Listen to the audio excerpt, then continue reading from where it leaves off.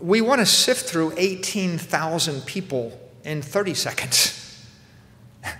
Like, there are massive pools of capital right now controlled by executives who are trying to solve a big problem in the market or pursue an opportunity in the market.